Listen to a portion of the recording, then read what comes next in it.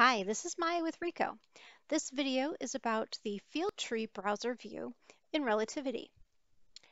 When we log into Relativity, we are by default taken to our folders browser, and this folders browser is the graphical representation of the storage of our documents, how our documents are organized. If we want to see our tagging and coding, we navigate to the field tree browser, which is this little shopping tag icon here at the top. This will only be found in the Documents tab. So you can see here our view changes. We have what you see here are fields and choices. So this is your work product. This is your coding and tagging.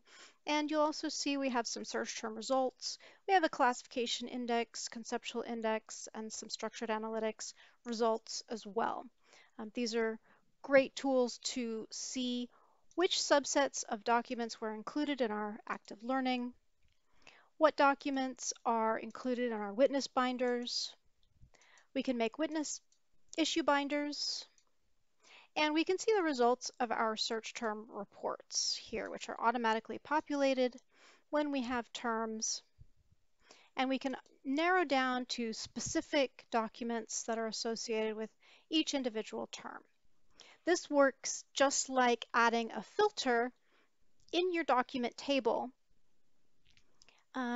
where you might search for contract in this text box. You can also do the same thing by adding, by going to the field tree view, opening up your STR terms and navigating to contract.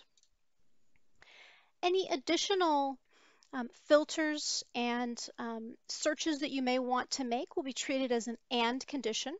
So if we did a DT search in our search panel, or if we added another filter with another field here at our document list, or the same kind of filtering or searching from our search panel, that's going to search these new conditions within that subset for the documents that you've selected using the field tree view.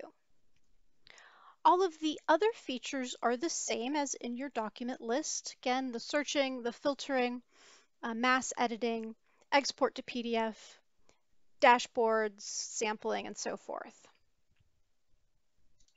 One additional feature that we get is by right-clicking on our choice, we can select email link or copy link to clipboard. What this does is it generates a link that you can either paste into an email, or it makes a new email that you can just type in your recipient, and this recipient should be someone with a Relativity login. This URL will take you to the Relativity login page, and then it will open up in the field tree view for you to, for the recipient to be taken directly to this subset of documents. Likewise, our saved searches work, and the search conditions itself will be pointing to the filter that you've made using the field tree. So any field that is a multi-choice or single choice field can be added to this view. You just need to set it in the field properties under your Fields tab. Automatically, certain fields are created, like when you run a search term report, the results will be populated in your search term field, and automatically it will be added to your field tree view.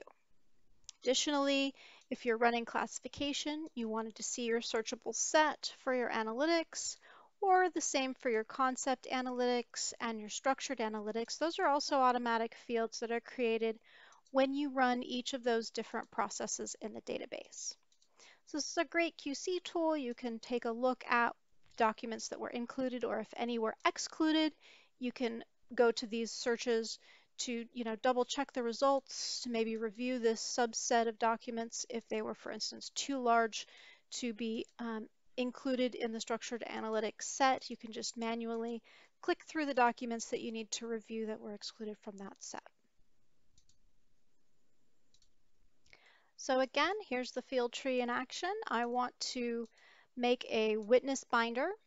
I navigate to anything tagged with Susan Bailey, and I wanted to just do a quick check for anything tagged EPMI. You can see here that my search conditions are now added to the filter. So this is Bailey Susan and any term, any document that has the term EPMI. And here's my little subset that I can review. If I just wanted to print everything to PDF, I can click the Print Save as PDF and again do my export directly from this view with our little graphical representation of our tagging and coding. Thanks so much for joining me today. Happy reviewing.